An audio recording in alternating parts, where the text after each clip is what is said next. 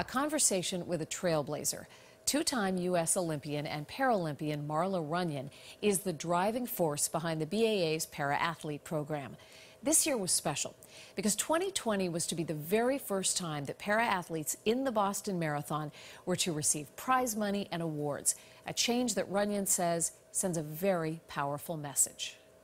Getting to 2020 was such a huge milestone for our program.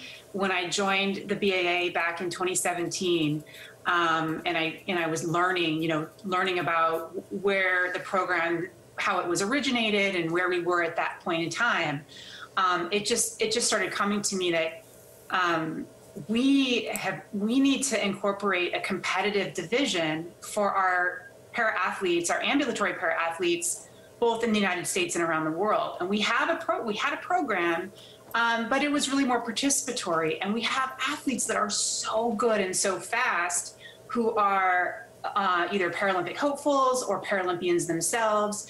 And they were coming to Boston and no one knew they were in the race. And it's like, this is where I felt like we could really shine in Boston. Like I said, a huge milestone for us, for me personally, and having the opportunity to bring this forward to the BAA. So very, very exciting. And most important, I'm just excited to see the athletes run. That's the reward in itself, is watching the athletes get out there and compete and show the world what they can do. Well, talk about good and fast.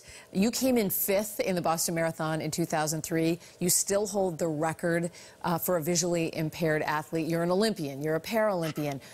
How does this new classification, this new recognition, fulfill a vision that you've had for a long time, and the benefit to all para-athletes in making this happen?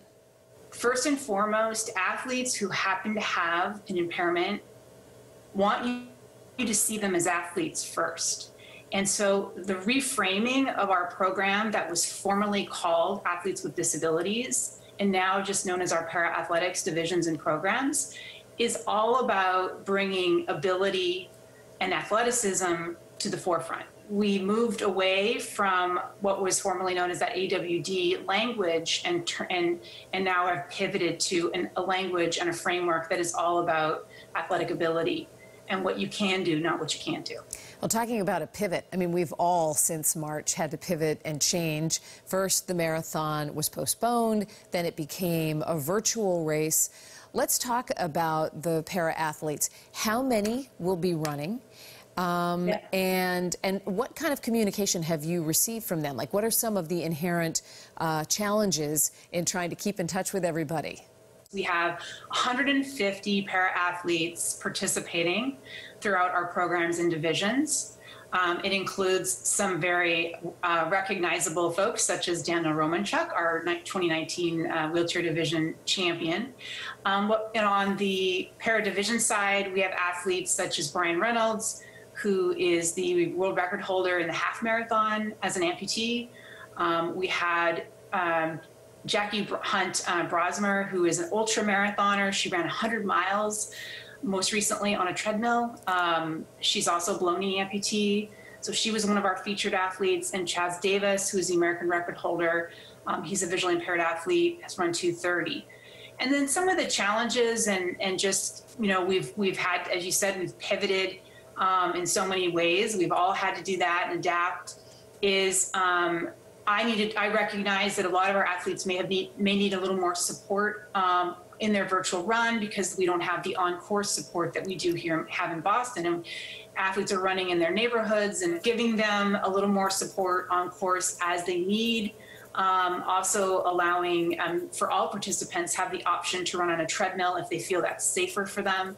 So for wheelchair athletes, we gave them the option to complete their 26.2 on rollers, which is similar to like a treadmill for wheelchair athletes. So we wanted to give them that flexibility to ensure that they had the most positive and safest experience in the virtual run.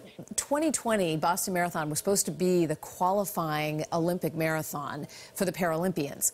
Now that we don't have that race as we knew it, what happens to the qualifying race? What are these athletes planning for now? Yeah, so we're still working with the U.S. Olympic and Paralympic Committee. They decide, they decide the selection process for their team, of course, and they're still working that out for 2021. And so we're still in that stage of just communicating with them. We're certainly receptive and open to hosting if the timing works out. It depends on when they need to have their team selected by and so forth and all those other variables. But right now it's a to be determined moment.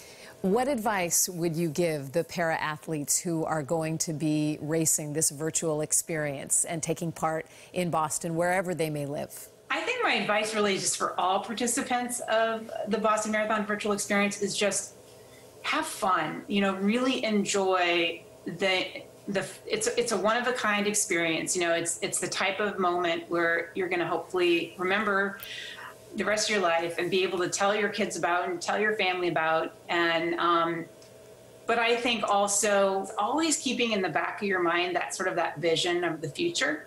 And to me right now, and working at the BAA, I keep that vision in my mind as well. And that's the vision of us all coming back to Boston. And we don't know right now. Of course, there's a lot of uncertainty, but I still feel that that's what keeps me going, is thinking about the future and bringing us all back together, and what an amazing celebration that will be for us.